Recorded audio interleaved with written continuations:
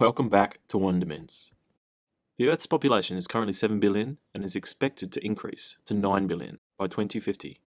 Can the Earth support this many people? Will there be enough food, water, and other vital resources to go around? Do we need to start planning a move to a Mars colony? Or can Earth sustainably support 7 or 9 billion people?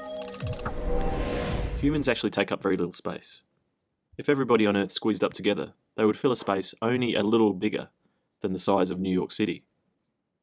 But the limiting problem is that humans use a lot of different resources, not just 3 dimensions. Food, water, energy, rare minerals. We're hungry for resources. 3 factors that can be used to estimate how many people the Earth will support are 1. How many people on Earth? 2. How many resources each person uses? And 3.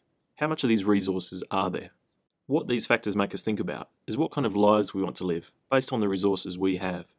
Martin Rees from Cambridge University, past head of the Royal Society and Astronomer Royal, explains that the number of people that the Earth can support is based on the lifestyle that each person wants to have.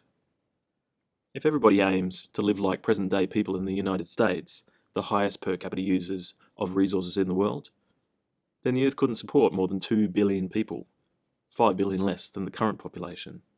On the other hand, if everybody lives in tiny homes, didn't drive around, use solar energy, and were strictly vegetarian, then maybe even 20 billion people could sustainably fit on Earth. He thinks if we're sensible with the resource use, the Earth should be able to support 9 billion people okay. But this also depends on technology improving, so agriculture becomes more productive, and food distribution also needs to become more efficient without as much waste. Some believe that by 2050, technology will have improved to a point to allow Earth to support 9 billion people. So while it looks possible that the Earth could support 9 billion people by 2050, it depends on a number of factors whether things turn out that way.